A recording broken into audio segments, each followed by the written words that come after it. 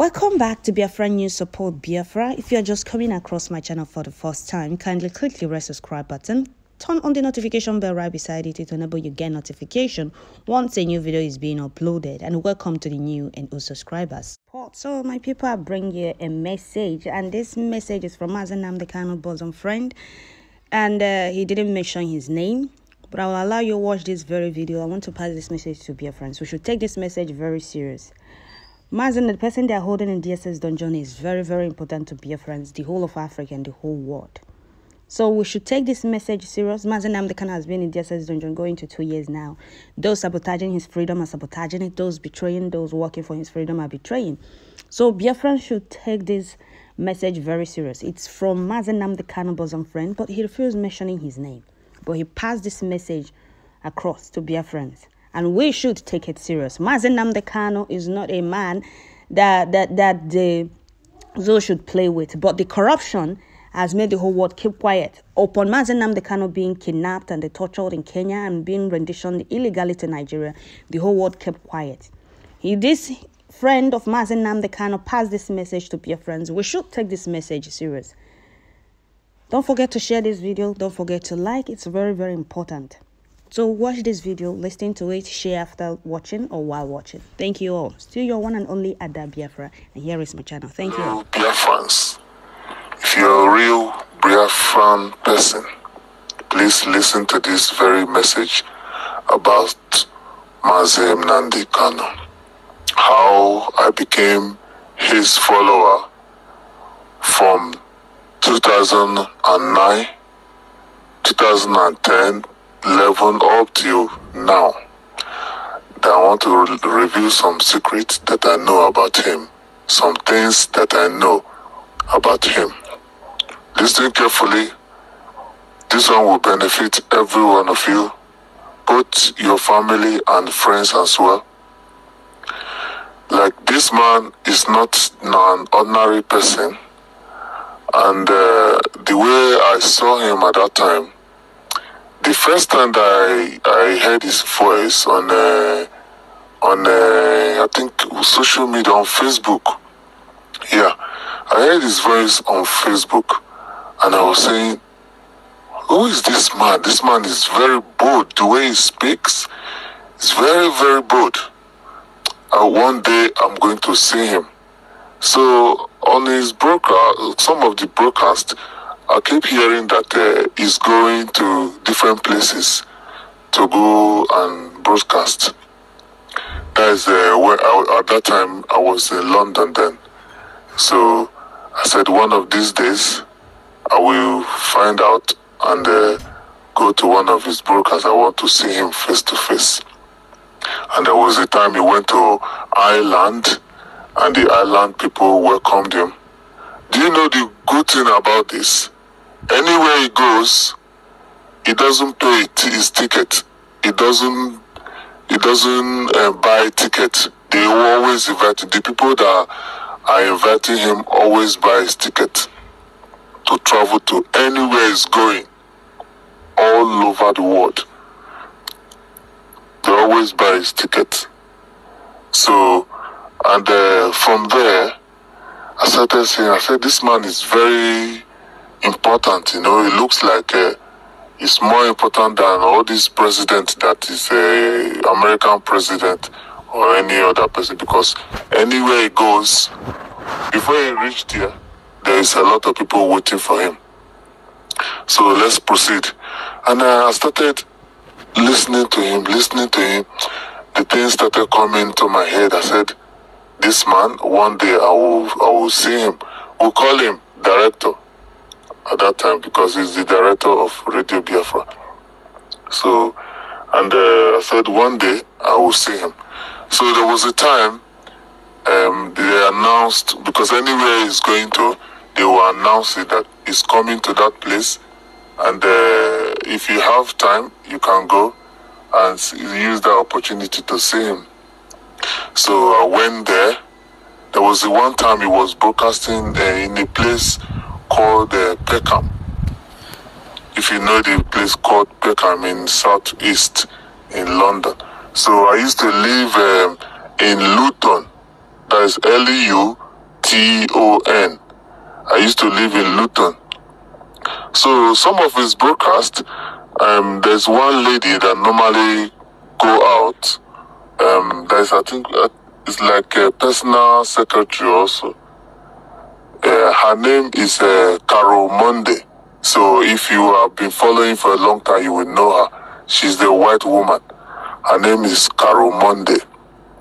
So there was a day they came to that place. They said they want to do some broadcast. So, and on that broadcast, there was a meeting. So after the broadcast, the meeting carries on. So I used the opportunity to join them, and that was my first time I saw him face to face. Even before I saw him face to face, I used to chat with him, on Facebook. So, and there was time I called him. No, I didn't call, just chat. So I said, director, I said, this job that you're doing is very, very, dangerous. So I was thinking he's a military man before, because he has mind to talk a lot of things that he doesn't care who he affect, or even though he will say, he doesn't feel sorry for himself. So I said, wow.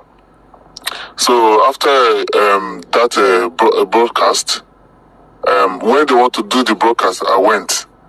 And I went in there, I sat at the back.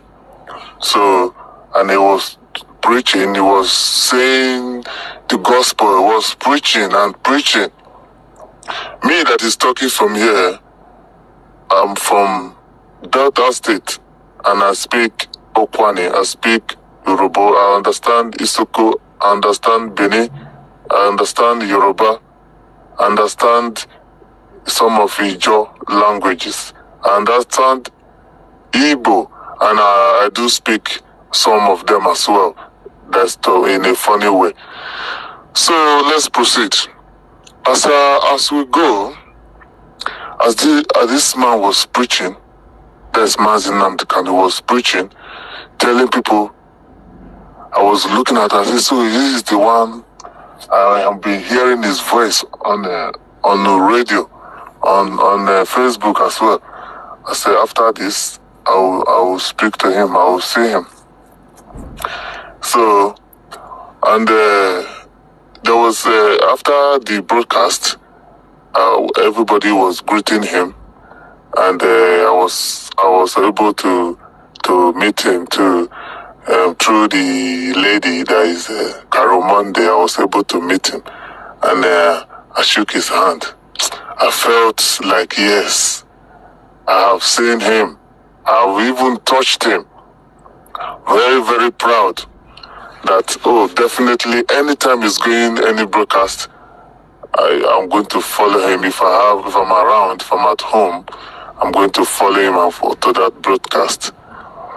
So after that day, I think a week or two later, I posted something about him. Some people keep criticizing me and blah blah blah. So I said I don't care. So another day as well, there was a time I said, let me try and chat him again if he's going to respond. And I did. And he responded immediately. So I was telling him that, I said, I don't have document in this country. And I'm trying if I can have, because the one I applied before, they denied me. And they didn't give me the document. So they said, because I don't have family here. I said I should not worry, that I should try apply again, that they will give me my document. That's in the UK, United Kingdom. So I said, okay, I tried again and I applied.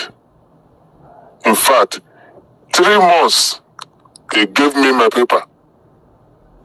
So I told him, I said, I've gotten my paper and I want to see you. He said he's is moving around at that time and he's not around. So I think he went to America. He went to one place in America. I don't know if it's Chicago or something. He went there. So and I said, okay, when he comes, that I will see him. Even upon his visit there in America, there's still other people that wanted to see him. They want him to come to their meeting to broadcast. So that's how he moves around. He goes to Israel couple of times. That was the 2000. That's before 2015. So when he was arrested, or when he was kidnapped from Lagos, that time that he stopped in Lagos International Airport. That's Monitala Mohammed. So, yeah, he stopped there, and from there they traced him to where he lodged in the hotel before he can proceed his journey in the next morning. They just went to go and kidnap him, then they took him to Abuja, and that was when I said, oh, this is very, very bad. I felt serious pain. And there was a time, because of that, I made one video. That's the reason why in the beginning of this audio, I didn't want to mention my name, because I've done some things that the federal government were looking for me. They thought I live in Nigeria. So they were looking for me. They thought I lived there. They couldn't find me.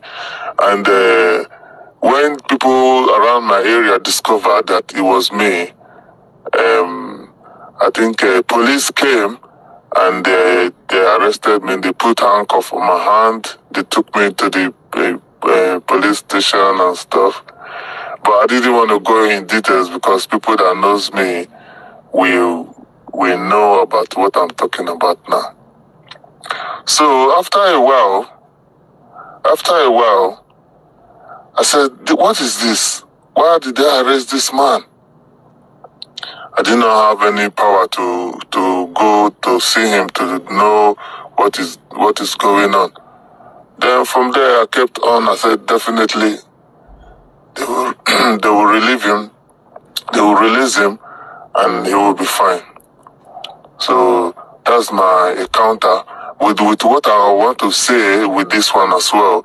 I said, you see the template that he has laid down, that is what Simon Ekpa is following. So if you think you are going to destroy everything, you have to rethink again, because everybody are going to the same place. We cannot live in another man's land forever. Definitely when you get old, you will go home. Definitely, no matter how long it will take. If you don't go home, what about your children? Your children will go home too. So this is the best way and the best time for us to embrace the truth. Follow Simon Ekpa. Do everything that he is saying, because this is the template that has been laid down for a long time, and it's been passed on to him as the disciple. The first time I didn't like how Simon Ekpa do. It's not like I don't like him, but it's just that I'm not following him. But from time to time, I do see his video on Facebook.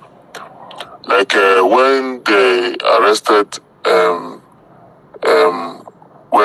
is the kidnap now for the Kenyan one, and he sent a message on his phone and saying that they only kidnapped my leader, but they could not kidnap the disciple. That they're not going to take it easy with them, with Nigeria, that they're going to continue for where Nnamdi Kanu stopped. So I was thinking it's a joke. From there, and I start following him every time. Anything he does, I follow him. And at the moment now, I've noticed that he has a lot of qualification. He has been to the army.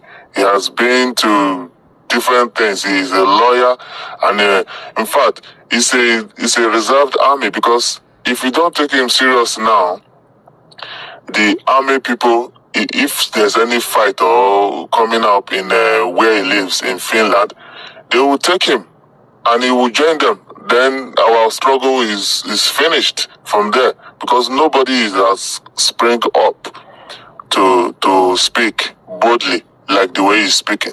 A lot of people have called to arrest him, but they know that what he's doing is right. Let's stop this audio from here, and Biafrans, please put hand on deck. Let everybody do this once and for all. It's for our own benefit, for the future of our children. If you didn't benefit from it, your children will benefit from it. So let's take this issue very, very serious. This message, it comes from good heart. And please take it seriously. And it's very, very, very important. We have to go home. We cannot live in another man's land forever. I hope everybody here, please, we can put our hand together and we could get to the final. So this thing will stop here. Next time we will talk. One day, one of these days, and I will see the person when they talk. So bye. So, Biafrans, we all heard what this man said. This man is a genuine Nnamdi Kanu follower, and he has a very huge respect for Nnamdi Kanu. If you are a genuine Biafran, you will know that what Nnamdi Kanu is doing is the same thing Simon Ekpa is doing. Those kicking against Simon Ekpa should go and sit down and use your tongue and count your teeth. You people know how Nigerian government is against Igbos. So I don't know why you people are kicking against your own freedom, fighting against your own freedom. You people should ease up, put hands together, let us get this freedom and go our separate ways. That is the only thing. So thank you, Biafrans. Don't forget to share, like, leave your comment at the comment section.